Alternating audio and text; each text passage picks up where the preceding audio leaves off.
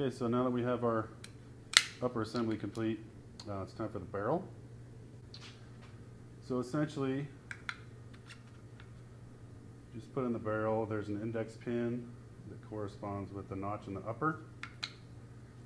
Just get it all the way in there. Sometimes it's tight, just use your bench to push down.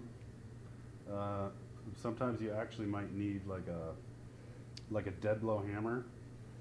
If that's the case, I'd turn it upside down and just tap this part with your dead blow, making sure to not damage the crown in any way. Make sure the crown is on something soft.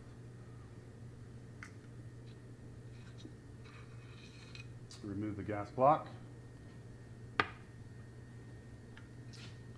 And then I like to apply this grease to both the threads and also this lip right here on the outside of the barrel extension. Doesn't take much. Just get some on both those surfaces. And then put it in your block.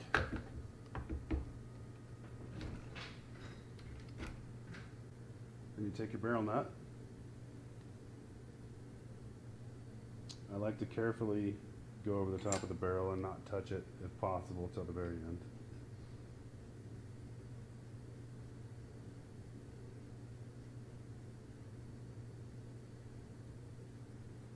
Thread it on until it stops by hand. So once you get it to where it stops, take your barrel nut wrench that we provide,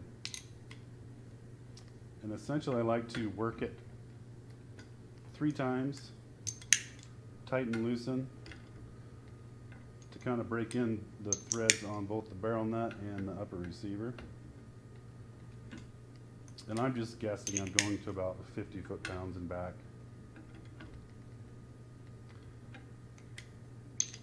So after you've kind of seasoned the threads, you want to look and see where these screw holes are lining up.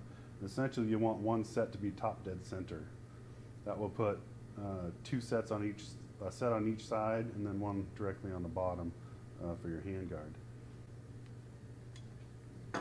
It's a good idea if you're not familiar with how much force you're putting into it to use a torque wrench.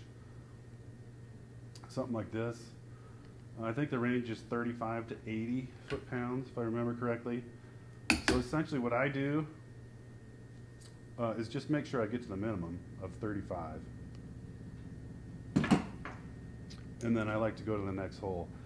Be mindful that you don't use excessive force on the barrel nut, because you can't damage either the barrel or the upper receiver if you give too much torque. Again, we need to get one of these sets of screws to top dead center, and if you can just get it close, I'll show you a little trick later on to how to get it pretty exact. Right now that looks pretty close to me, so we'll go ahead and take it out of this and then install the gas block.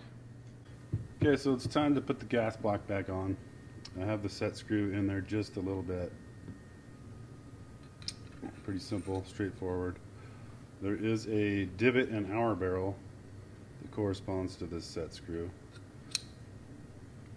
I like to use a little bit of blue Loctite right here. So just put a little dab on there and tighten it up.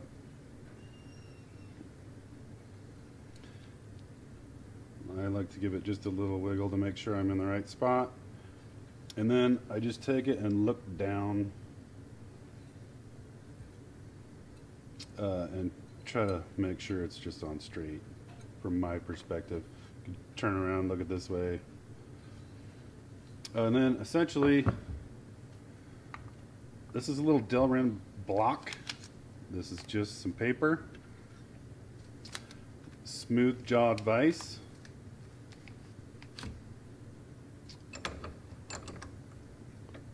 This is how I like to install the gas tube and the gas tube roll pin and the gas block roll pin. with the exception of if you have a pistol link system, you will need to install the gas block with the gas tube in it already, because there's no way to bend it in there. There's just not enough room. So remember, if you have a pistol length gas system or shorter, there are potential shorter ones, then make sure you install your gas tube first before you put your gas block on. But essentially everything else, make sure you have the port towards the barrel, and then you just feed it in to where you could see the roll pin hole through that hole. These are some punches that I made. Essentially a roll pin punch holder. And let me get my hammer. If you don't have the proper roll pinch or roll pin holder, you can use just a little set of pliers. And they do actually make a roll punch holder. You see the hole at the end of it. Pretty simple, but I kind of made my own to where it's kind of both in one. So essentially I just like to get it started like that, and then use a solid punch to get it the rest of the way. This one's got a solid end.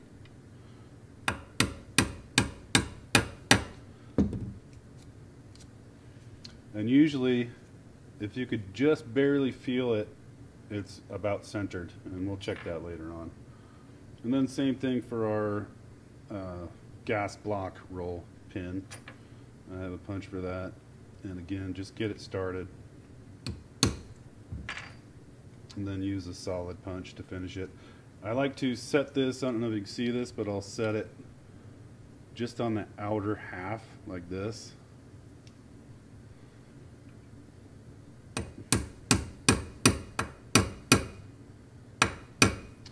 And you're going to guesstimate about halfway and simply take it out and examine. See, I need to go a little bit farther. I don't know if you can see that.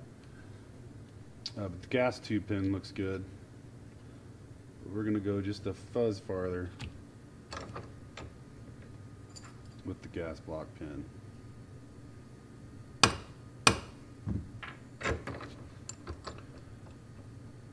And looks pretty close. We'll roll with that. Okay, so I'll try to do it from this angle. I'm going to use the gas tube to tell me if I'm close to top dead center. As you can see, it's a little bit off and I need to go tighter, just a little bit. So what I'm going to do right now is break away from the camera and go get it set up to where it needs to be, and then I'll show you again. Okay, so now I'm going to show you, move the tube side to side, and that's pretty dang centered. So we know that we're in a good spot with the timing of the barrel nut. So from here, we just need to install the actual handguard. Okay, so sometimes I like to use, if I'm worried about scratching the barrel, I'll use something like this. Simply stick it over the barrel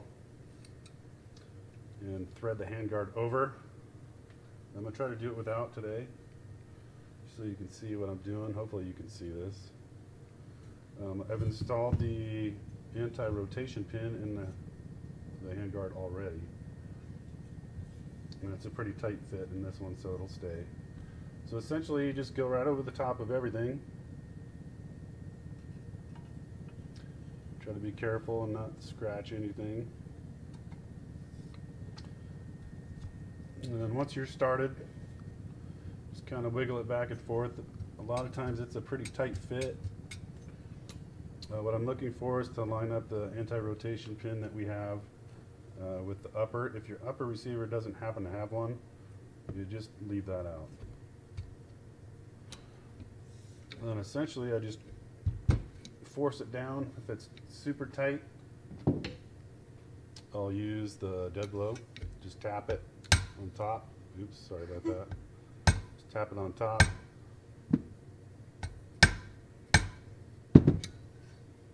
And I'm looking to make sure these holes line up with the rail, because it looks like I need to go just a fuzz more. That looks pretty good. And then I simply sight down the rail, making sure the planes match. Sometimes I'll flip it around to myself. Feels kind of funny pointing a barrel at yourself, but I know it's unloaded, obviously. But anyway, to get it lined up the way you prefer, I prefer for it to be perfectly flat on the top of the rail. I think that's the way it should be.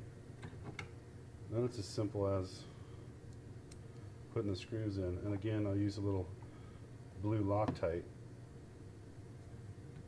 on the threads of the screws. I'm just mocking this one together, so I'm not going to go super tight.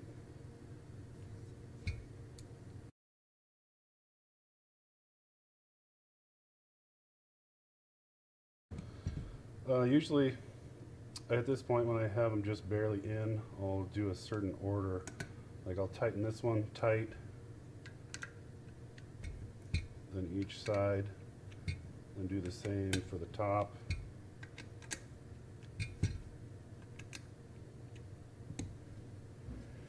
And then the last thing I'll do is just take a look down and make sure that my gas block looks like it's perfectly lined up and everything looks good and in line. This one does. So we'll move on to the next step. The next step would be the muzzle device.